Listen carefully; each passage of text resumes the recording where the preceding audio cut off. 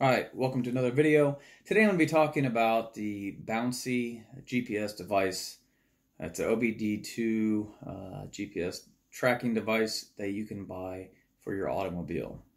We bought this device mainly because we have a new teen driver and we wanted to keep tabs on not so much where she's at, but how she's driving the car.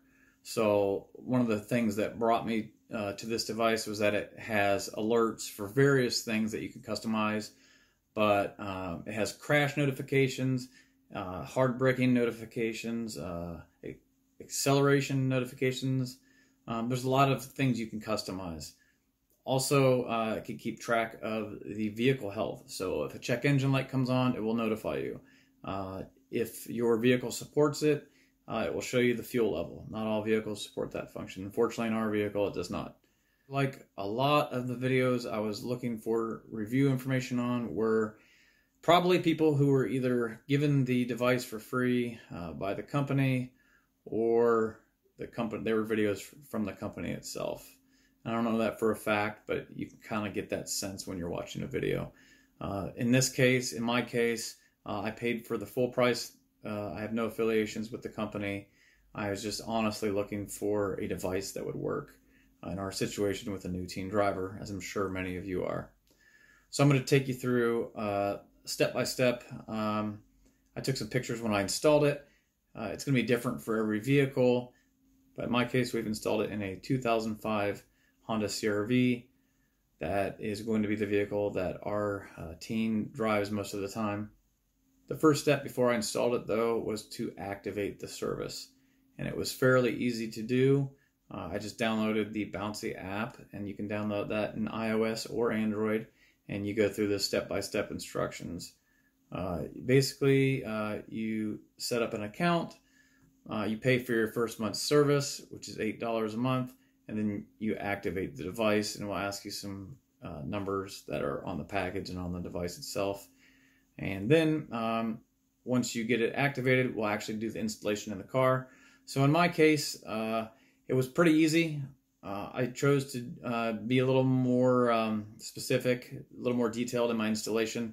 It is as easy as just plugging it into the OBD2 port on your car. Any car in the United States manufactured since 1996 has had an OBD2 port. So as long as your car is 96 or newer, you will have that port. You can use this device without an OBD2 port if you buy just a power adapter to OBD2 adapter, but it will not support all of the functions that the device is capable of. So definitely want to use it in a 96 and later vehicle to get the full functionality. In my case, I used a OBD2 splitter, and I'll put links to all the stuff I used in the description below if you want to use the same type of setup. And this is a common way to, I guess you'd say, hide the device, even though that's not really what I was trying to do. I'm trying to keep it out of the way and safe from harm or an accidental foot to kick it. Also, it allows you to keep the full use of diagnostic tools, like if your car goes into the dealer or you need to scan for a check engine light or something like that. So what I did was basically the factory OBD2 port is just clipped into the metal bracket. It's this way in most cars. I just unclipped it from the bracket, plugged it into the splitter, put one end of the splitter right back where the factory OBD2 port was, and then plugged the Bouncie into the other port, and then zip tied it up in the dash out of the way. I did put it behind a little access door for the fuse panel. That way if I needed to unplug and plug back in the device, do like a power cycle, it would be easy to do. Installation in other vehicles is a similar process. Once it was installed, to activate the device, I just backed out of my garage, started moving in the driveway, and then within a few seconds it showed up on the app itself that I had opened. The rest of it is configuring the alerts that you want. There's a ton of stuff that you can configure. You can set up geozones, you can set up alerts for all different types of situations, you can set speed bands, and I'm going to go ahead and cover each one of these features a little bit and what I like about them. Alright, so when you first get into the app here, you'll see the screen, and it shows all the different drives. It'll show you the status of the vehicle. In my case, it says parked. You can click on any one of these drives to see more details. I guess it trips, stats. The stats gives you the total distance, travel time, idle time for the vehicle, the average moving speed, overall speed, just a bunch of information that you might want to take a look at. If we click the next tab, it is our alerts section, and this is going to be dependent on how you set it up, which you'll see in a minute, but this is every time the phone has notified you or the app has notified you of something that you wanted to be notified about. And then you can archive all the alerts, in which case they would go into the archive section, kind of like the trash bin. The next section is the care area, and what this is maintenance reminders. So this is not quite as intuitive as you may think if you looked into it. Basically, you have to manually set up alerts. So when you first set up the device, it will ask you for the mileage, the current mileage on the vehicle. You can then, based off of that mileage, you can set up, so let's say you want to change your oil in 5,000 miles or 5 months, as I do. You could set up a oil change reminder, and you have to manually input the mileage that you want it to notify you. And then you can set, do you want it to notify you, when it's within a certain threshold of that mileage that it's coming due. The next tab is the actual device itself. It will show you last health check, which is the last time it communicated with the device, the reported address, where it's currently at, the coordinates, the signal strength, which is the Bouncie GPS device uses the AT&T network. I believe it uses just the 3G network.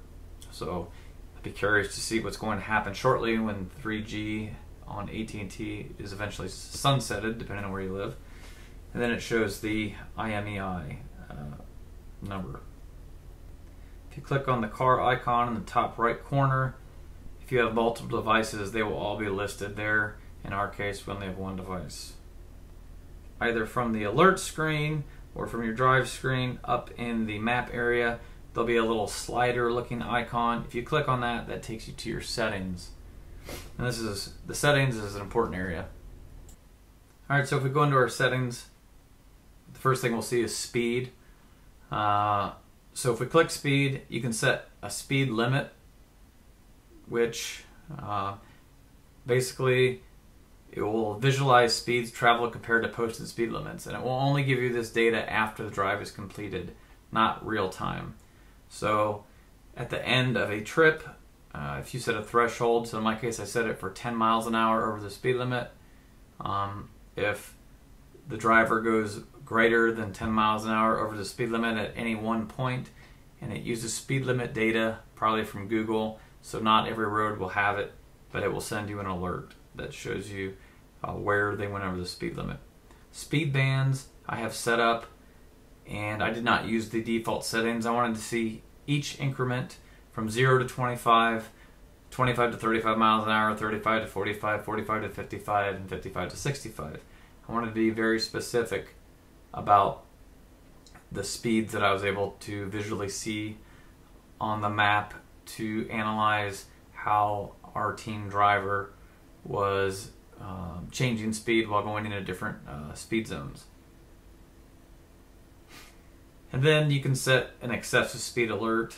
So in my case, I set it for 75 miles an hour. If at any point the car goes over 75 miles an hour, it will send me an immediate alert.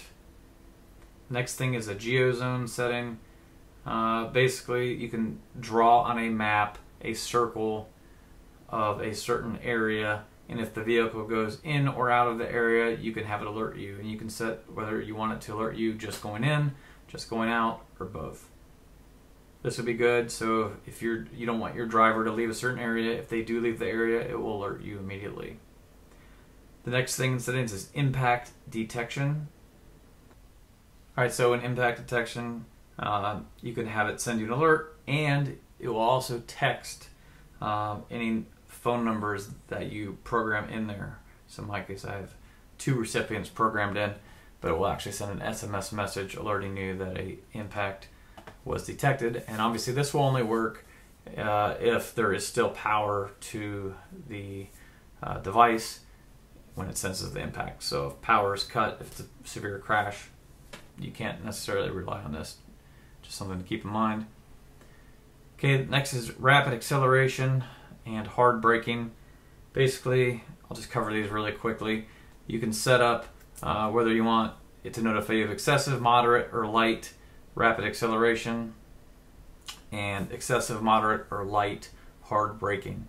I did some testing with this and did some really extreme like 60 mile an hour to 0 stops and could not get the app to alert me, so I would not put much faith in this this function, just to keep it real. Curfews, kind of self-explanatory. I have not set this up, but if you set a time that the vehicle can't be driving past or before, it will alert you simply if the vehicle is moving during that time. Trip start and end, that is something I do have set up. Basically, it will alert me when a trip starts or when a trip ends. You can select either or, and basically it just tells you when the car starts moving, and whenever the car stops and turns off, it'll let you know that it's stopped and turned off. The fuel level, like I said, it only works on some cars. A lot of the most modern cars with the latest OBD2 systems can support the fuel level. It just depends on the manufacturer and how new of a car it is. Like I said, in my case it does not work, but you can set it for any percentage to notify you that the fuel is low. Distance driven, so I don't have this set up either, but you can receive an alert when you drive over the distance that is set. Pretty simple, self-explanatory. Idle time, again, this would probably be a good feature for like a fleet use. You can set an idle event where it will alert you anytime the car has idled for more than a certain period of time, or you can set idle total where it will alert you whenever the total idle time of a trip is over the threshold that you set. The last thing is the trip fuel economy. You can receive an alert when your vehicle's fuel economy goes outside of the range that you set. For instance, if it is lower than 15 or greater than 25 miles per gallon, between that range. Again, this uses speed, mileage data, and fuel level data to try to calculate this. I'm not sure how reliable it could be. I'd be skeptical that it's really reliable, but again, and if you're looking at just data in a large fleet, this would probably be kind of cool to have, but in my case, we don't really use it. All right, so now that we've talked about all the different settings and how to set it up, let's just kind of talk about how it actually works. So while the vehicle is in motion and being operated, you can watch it real time.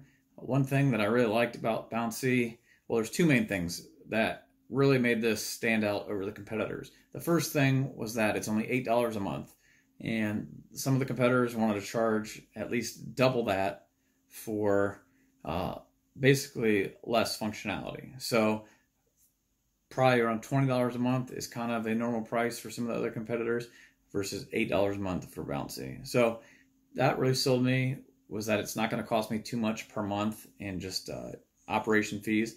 The next thing is that this device updates every 15 seconds. Some of the competitors are only every 30 seconds because they want to use less data on whatever network they're running on. So this updates its positioning every 15 seconds.